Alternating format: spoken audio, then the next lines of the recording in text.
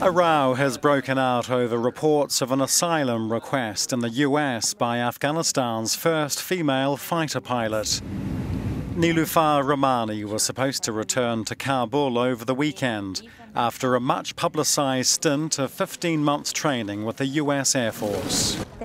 But the 25-year-old, nicknamed in the American media as the Afghan Top Gun, surprised officials in her home country amid reports that she's applied for political asylum. Rahmani was quoted as saying her life would be in danger if she returned home, but the Afghan military denies there's any risk. Officials in Kabul are urging US authorities to reject any asylum request, claiming that Rahmani has lied to try to win asylum.